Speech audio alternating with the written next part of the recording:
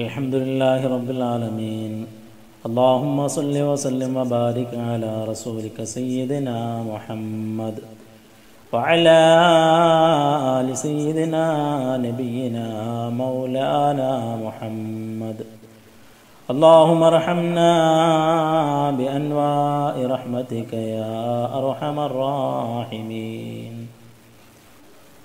السلام عليكم ورحمة الله وبركاته. അർഹമുറാഹിമീനായ പടച്ചതമ്പുരാൻ,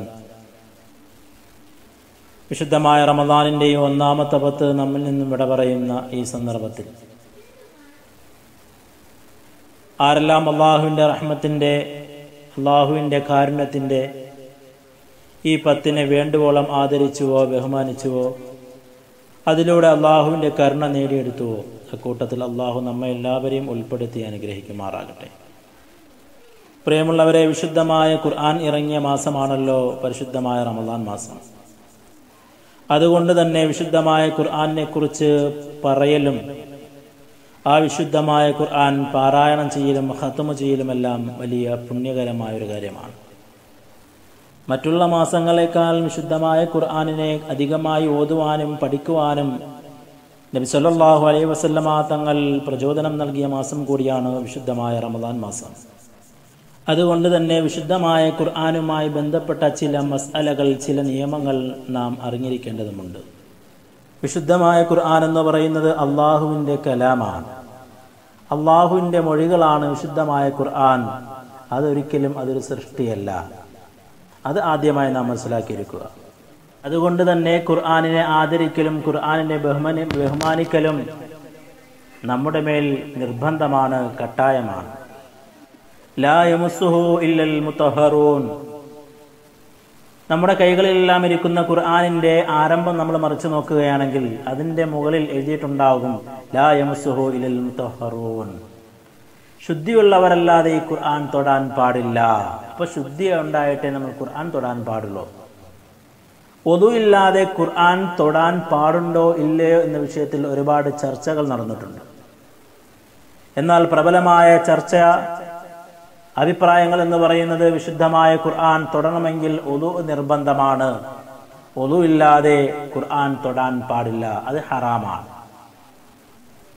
ഖുർആൻ ഒരു സ്ഥലത്തു നിന്നും എടുത്ത് മറ്റേ സ്ഥലത്ത് വെക്കണമെങ്കിൽ പോലും ഒദു നിർബന്ധമാണ്. സാധാരണ നമ്മളൊക്കെ കരുതിയിരിക്കുന്നത് വിശുദ്ധമായ ഖുർആൻ കയ്യിലെടുത്ത് ഓതുന്നതിന് വേണ്ടി മാത്രമേ ഒദു നിർബന്ധമുള്ളൂ എന്നാണ്. അതുകൊണ്ട് തന്നെ നമ്മുടെ വീടുകൾ അടിച്ചു വൃത്തിയാക്കുന്ന സമയത്ത് ഖുർആൻ ഒരു സ്ഥലത്ത് നിന്നും മറ്റൊരു സ്ഥലത്തേക്ക് മാറ്റുമ്പോൾ നമ്മൾ ഒദു അതിൽ ശ്രദ്ധിക്കാറില്ല, നമ്മൾ ഒദു എടുക്കാറില്ല.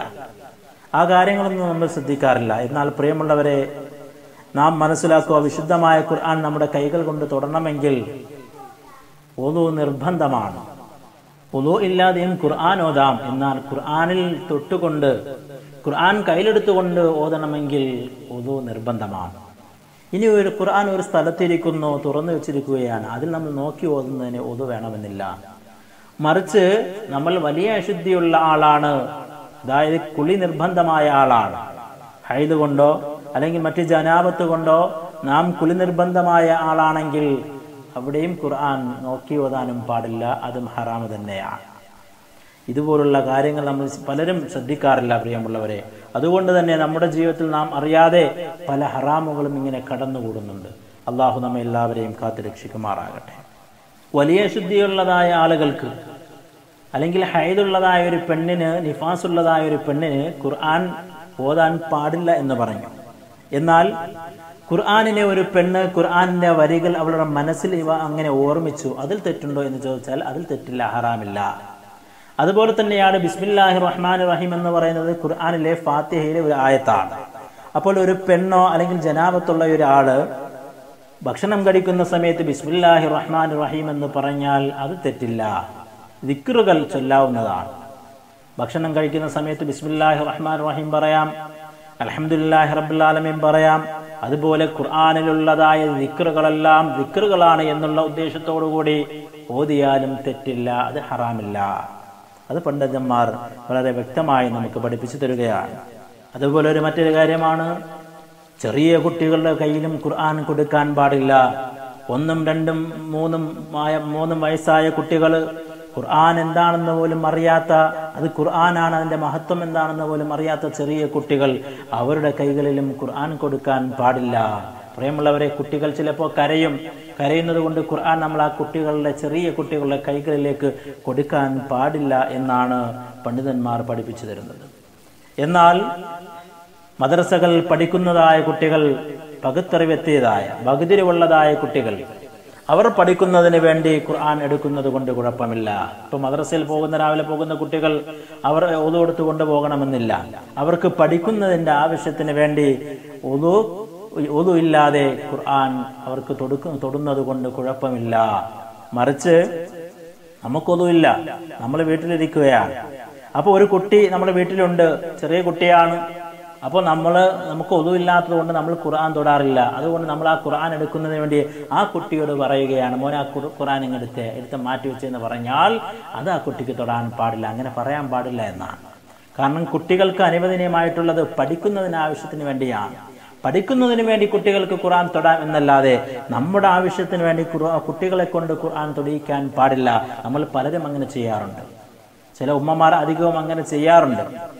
കുട്ടികൾ എനിക്കൊതുമില്ല, അതുകൊണ്ട് വീട്ടിലെ കുട്ടികളെ കൊണ്ട്, പകുത്തറിവുള്ള കുട്ടികളെ കൊണ്ട് ഖുർആൻ എടുപ്പിക്കുന്ന ഒരു അവസ്ഥ, എടുപ്പിക്കുന്ന ഒരു സാഹചര്യം പല വീടുകളിലും ഉണ്ടാകാറുണ്ട്. പ്രിയമുള്ളവരെ, ശ്രദ്ധിക്കുക, അങ്ങനെ ചെയ്യാൻ പാടില്ല. കുട്ടികൾക്ക് അനുവദിക്കപ്പെട്ടിട്ടുള്ളതെന്ന് വെച്ചാൽ അവർക്ക് പഠിക്കുന്നതിന്റെ ആവശ്യം വേണ്ടിയാണ്. ഇത് ഫിഖ്ഹിന്റെ കിതാബുകൾ വളരെ വ്യക്തമായി ഇമാമിങ്ങൾ നമുക്ക് പഠിപ്പിച്ചു തരികയാണ്. അതുപോലെ മറ്റൊരു ചർച്ചയാണ്, വിശുദ്ധമായ ഖുർആൻ അറബിയല്ലാത്ത ഭാഷയിൽ എഴുതാൻ പാടുണ്ടോ? ഭൂരിഭാഗം പണ്ഡിതന്മാരുടെയും അഭിപ്രായം ഖുർആൻ അറബിയല്ലാത്ത ഭാഷയിൽ എഴുതാൻ പാടില്ല എന്ന് തന്നെയാണ്. ഖുർആൻ അറബിയല്ലാത്ത ഭാഷയിൽ എഴുതാൻ പാടില്ല എന്ന് പറയുമ്പോൾ, ഇപ്പോൾ ഖുർആനിനെ നമ്മൾ തമിഴിലേക്ക് എഴുതുകയാണെങ്കിൽ ബിസ്മില്ലാഹി റഹ്മാൻ റഹീം എന്ന് തമിഴ് എഴുതുന്നെങ്കിൽ അതുപോലെ എഴുതാൻ കഴിയില്ല. ബിസ്മില്ലാഹി എന്നോ അല്ലെങ്കിൽ ബിസ്മില്ലാഹി എന്നോ അങ്ങനെ ഉച്ചാരണ വ്യത്യാസമായിട്ടേ നമുക്ക് എഴുതാൻ കഴിയുകയുള്ളൂ. അതുകൊണ്ടാണ് പണ്ഡിതന്മാർ പറഞ്ഞത് ഖുർആനിനെ അതേപോലെ അറബിയല്ലാത്ത മൊഴികളിൽ എഴുതാൻ പാടില്ല, അത് ഹറാമാണ്.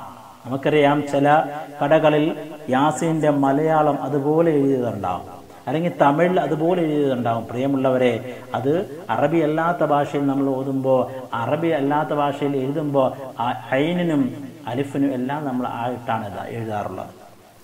അതുപോലെ തന്നെ ള എന്നുള്ള വാക്ക് തമിഴിലും ഇല്ല, മലയാളത്തിലുമില്ല, അത് ല എന്നൊക്കെ ഉണ്ട്. അപ്പോൾ അതുപോലെ എഴുതുമ്പോൾ, ആ അറബി അല്ലാത്ത ഭാഷയിൽ എഴുതുമ്പോൾ നമ്മുടെ ഖുർആനിന്റെ അക്ഷരങ്ങളെ ഉച്ചാരണത്തിന് വ്യത്യാസം വരുന്നു.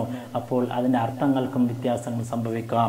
അതുകൊണ്ടാണ് ഖുർആൻ അറബി അല്ലാത്ത ഭാഷയിൽ എഴുതാൻ പാടില്ല എന്ന് പണ്ഡിതന്മാർ അഭിപ്രായപ്പെടാനുള്ള കാരണം. അതുപോലെ മറ്റൊരു കാര്യമാണ്, നമ്മുടെ വീടുകളിലെല്ലാം പഴയ ഖുർആനുകൾ ഉണ്ടാകും. പഴയ ഖുർആനുകൾ കീറിപ്പറഞ്ഞ് ഓതാൻ കഴിയാത്ത രീതിയിലുള്ള ഖുർആനുകൾ നമ്മുടെ വീടിന്റെ മുകളിലോ അല്ലെങ്കിൽ സെൽഫുകളിലോ അല്ലെങ്കിൽ ഏതെങ്കിലും ഒഴിഞ്ഞ ഭാഗത്ത് ഇങ്ങനെ അടുക്കി പൊടിയും പിടിച്ചു വെച്ചിട്ടുള്ളത് ചില വീടുകൾ കാണാൻ കഴിയും. പ്രിയമുള്ളവരെ, ഓതാൻ കഴിയാത്ത ഇതുപോലുള്ള ഖുർആൻ അങ്ങനെ വെക്കാൻ പാടില്ല. ഒരു ഹദീസിൽ കാണാം, വീടുകളുടെ സെൽഫുകളിൽ പൊടി പിടിച്ചിരിക്കുന്ന വിശുദ്ധമായ ഖുർആൻ നമ്മെ ശപിക്കുമെന്നാണ്. അതുകൊണ്ട് ഓതാൻ കഴിയാത്ത ഖുർആനുകളാണെങ്കിൽ, ഖുർആനിന്റെ പതിപ്പുകളാണെങ്കിൽ ഒരിക്കലും അതുപോലെ നമ്മുടെ വീടുകളുടേതായ സെൽഫുകളിലേക്ക് കൂട്ടിയിടുന്ന ഒരു അവസ്ഥ ഉണ്ടാകാൻ പാടില്ല. അപ്പൊ എന്ത് ചെയ്യണം?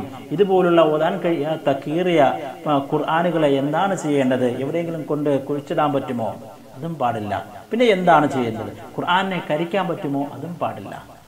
അങ്ങനെയാണ് പറയുന്നത്. എന്നാൽ മഹാനായ നബവി ഇമാം പറയുന്നുണ്ട്, ഖുർആൻ കരിച്ചു കളയൽ, ഖുർആനിനെ കരിക്കൽ അത് കറാഹത്താണ് എന്ന് പറയുന്നുണ്ടെങ്കിലും ഫത്ഹുൽ മുഈൻ എന്ന കിതാബിൽ, ഫിഖ്ഹിന്റെ കിതാബിൽ നോക്കിയാൽ കാണാം, ഇതുപോലുള്ള ഖുർആനിന്റെ പഴയ ഓതാൻ കഴിയാത്ത പതിപ്പുകളെ, കോപ്പികളെ എന്ത് ചെയ്യാം? അത് കരിച്ചു കളയുന്നത് കൊണ്ട് കുഴപ്പമില്ല.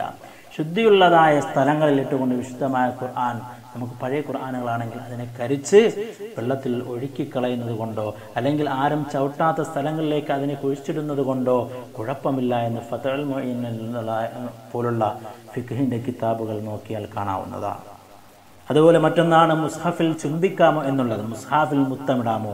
മുസ്ഹഫുകളെല്ലാം തറയിൽ വിടുമ്പോൾ നമുക്കറിയാം, പണ്ട് മുതലേ പഴയ ആളുകളെല്ലാം ഖുർആൻ തറയിൽ വീണ് കണ്ടാൽ ഓടി വന്ന് അതിനെ വാരിയെടുത്ത് നെഞ്ചോട് അളക്കിപ്പിടിച്ച് അതിലേക്ക് മുത്തമിടുന്നത് കാണാം. പ്രിയമുള്ളവരെ, അത് പുണ്യകാരം തന്നെയാണ്. ഖുർആനിലേക്ക് മുത്തമിട്ടാൽ അതിനെ ആരാധിക്കുന്നു എന്നുള്ള തെറ്റിദ്ധാരണ നമുക്ക് വേണ്ട. ഖുർആനിൽ മുത്തമിടാം, അത് നല്ലത് തന്നെയാണ്. ഹജറുൽ അസ്വദ് നമ്മൾ ചുംബിക്കാറുണ്ട്, മുത്തമിടാറുണ്ട്. അത് നമ്മൾ ആരാധിക്കുകയാണോ? അല്ല, അത് സുന്നത്തായ കാര്യമാണ്. ഹബീബായ റസൂലുള്ളാഹി സ്വല്ലല്ലാഹു അലൈഹി വസല്ലമ തങ്ങൾ ഹജറുൽ അസ്വദിൽ ചുംബിച്ചിരുന്നു. ഉമർ റളിയല്ലാഹു അൻഹു പറഞ്ഞില്ലേ, അല്ലാഹുവിന്റെ റസൂൽ ചുംബിച്ചില്ലായിരുന്നെങ്കിൽ ഞാനും ചുംബിക്കുകയില്ല. ഹജറേ, നീ ഒരു കല്ല് മാത്രമാണ്. അതുപോലെ വിശുദ്ധമായ ഖുർആൻ അതിനെ ആദരിച്ചുകൊണ്ട് അതിനെ ചുംബിക്കാം. മഹാനായ ഇക്രിമത്ത് ഇബ്നു അബീ ജഹൽ റളിയല്ലാഹു അൻഹു ഖുർആനിനെ ചുംബിച്ചിരുന്നതായി ഹദീസുകൾ നമുക്ക് കാണാൻ കഴിയും. പ്രിയമുള്ളവരെ, അതൊരു പുണ്യകരമായ കാര്യമാണ്. അതുപോലെ തന്നെയാണ് ഖുർആൻ കാണുമ്പോൾ എഴുന്നേറ്റ് നിൽക്കുക എന്നുള്ളത്. നമ്മൾ വീടുകളിലേക്ക് ഇരിക്കുമ്പോൾ നമ്മുടെ വാപ്പ കടന്നു വരുന്നു, അല്ലെങ്കിൽ വയസ്സായ ആളുകൾ നമ്മുടെ വീടുകളിലേക്ക് കടന്നു വരുമ്പോൾ അവരെ കാണുമ്പോൾ എഴുന്നേൽക്കൽ സുന്നത്താണ്. എന്നതുപോലെ വിശുദ്ധമായ ഖുർആൻ നമ്മൾ വീടുകളിൽ ഇരിക്കുമ്പോൾ നമ്മുടെ മക്കൾ മദ്രസയിൽ നിന്നും പഠിച്ച് ഖുർആനും കൊണ്ട് വീടിനകത്തേക്ക് കയറി വരുമ്പോൾ ആ ഖുർആനിനെ കണ്ട് അതിനോട് ആദരവ് കാണിച്ചുകൊണ്ട്, കാരണം അത് അള്ളാഹുവിന്റെ കലാമാണ്, അള്ളാഹുവിന്റെ കലാമാണ് എൻ്റെ മകൻ കൊണ്ടുവരുന്നത്. ആ ഖുർആനെ കാണുമ്പോൾ എഴുന്നേറ്റ് നിൽക്കൽ സുന്നത്താണ്, എഴുന്നേറ്റ് നിൽക്കൽ സുന്നത്താണ്. ഏതുപോലെ വാപ്പയെ കാണുമ്പോൾ, ഉമ്മയെ കാണുമ്പോൾ, വയസ്സിനും മുതിർന്ന ആളുകളെ കാണുമ്പോൾ എഴുന്നേറ്റ് നിൽക്കൽ സുന്നത്തുള്ളതുപോലെ വിശുദ്ധമായ ഖുർആനിനെ കാണുമ്പോഴും എഴുന്നേറ്റ് നിൽക്കൽ സുന്നത്താണെന്ന് മഹാന്മാരായ പണ്ഡിതന്മാർ പഠിപ്പിച്ചു തരികയാണ്.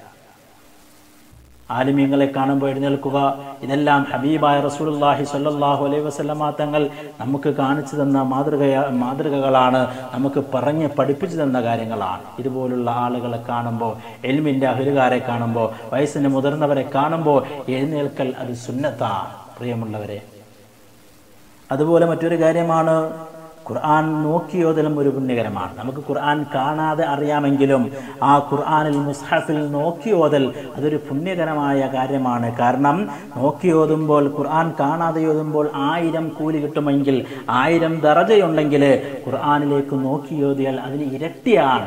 2000 ദറജ നമുക്ക് കിട്ടുന്നു ഖുർആനിൽ നോക്കിയോതുമ്പോൾ. അതാണ് ആലിമീങ്ങൾ പറയാറുണ്ട്, ഖുർആൻ, വിശുദ്ധമായ ഖുർആൻ കാണാതെ അറിയാമെങ്കിലും അത് കണ്ട് തന്നെയാണ്. നമുക്കെല്ലാവർക്കും, അധികം ആളുകൾക്കും യാസീൻ സൂറത്തൊക്കെ കാണാതെ അറിയുന്നതാണ്. എന്നാലും അത് ഓതുമ്പോൾ ഖുർആനിൽ നോക്കി ഓതൽ അത് സുന്നത്ത് തന്നെയാണ്. ചില ഉസ്താദന്മാര് ഖുർആൻ നോക്കി ഓതുമ്പോൾ അടുത്തിരിക്കുന്ന ആളുകൾ ചോദിക്കാറുണ്ട്, ഉസ്താദെ യാസീൻ അടുത്തിരിക്കുന്ന ആളുകൾ കാണാതെ ഓതും. എന്നിട്ട് അവർ ചോദിക്കാറുണ്ട് ഉസ്താദിനോട്, ഉസ്താദിന്റെ ഖുർആൻ കണ്ടോ എന്ന് കാണാതെ അറിയില്ലേ എന്നൊക്കെ തമാശ പോലെ ചോദിക്കാറുണ്ട്. പ്രിയമുള്ളവരെ, അത് കാണാതെ അറിയാത്തത് കൊണ്ടല്ല, മറിച്ച് കാണാതെ ഓതുന്നതിനേക്കാൾ ഇരട്ടി പ്രതിഫലം കണ്ടോതുന്നതിന് ഉണ്ട് എന്ന് ഹബീബായ റസൂലുള്ളാഹി സ്വല്ലല്ലാഹു അലൈഹി വസല്ലമ തങ്ങൾ പഠിപ്പിച്ചത് കൊണ്ടാണ് ആലിമീങ്ങൾ അങ്ങനെ ചെയ്യുന്നത്. അതുകൊണ്ട് കാണാതെ ഓതുന്നതിനേക്കാൾ കണ്ട് ഓതലാണ് അഫ്ളൽ എന്ന് ഇമാമിയങ്ങൾ പഠിപ്പിച്ചു തരികയാണ്. ഇതുപോലെ വിശുദ്ധമായ ഖുർആനുമായി ബന്ധപ്പെട്ട ഒരുപാട് മസാലകളുണ്ട്. ഖുർആനിൽ മണവസ്തുഭൂഷണം സുന്നത്താണ്. ആൽക്കഹോൾ ഇല്ലാത്ത മണവസ്തുഭൂഷൽ ഖുർആനിൽ സുന്നത്താണ്. നമ്മുടെ വീട്ടിൽ നല്ല മണമുള്ള വസ്തു ഉണ്ടെങ്കിൽ അത് അല്പം എടുത്ത് ഖുർആനിൻ്റെ ആ ചട്ടയിൽ, അതിൻ്റെ അട്ടയിലൊക്കെ, അതിൻ്റെ ബൈൻഡിലൊക്കെ ഇങ്ങനെ തടകി കൊടുക്കുക. അതൊക്കെ നല്ലത് തന്നെയാണ്. ആൽക്കഹോളുള്ള സ്പ്രേ പോലുള്ളതൊന്നും അടിക്കാൻ പാടില്ല, നൈസാണ്. അപ്പോൾ ഈ അത്തറുകൾ അത് ഖുർആനിൽ പുരട്ടി കൊടുക്കാം, അത് സുന്നത്താണ്. ഇതുപോലെ ഒരുപാട് മസ്അലകൾ ഖുർആനെ സംബന്ധിച്ചുണ്ട്. നമുക്കത് വഴിയെ പഠിക്കാം. അള്ളാഹു തൗഫീഖ് നൽകുമാറാകട്ടെ. വആഖിറു ദഅവാനാ അൽഹംദുലില്ലാഹി റബ്ബിൽ ആലമീൻ. അസ്സലാമു അലൈക്കും വറഹ്മത്തുള്ളാഹി വബറകാതുഹു.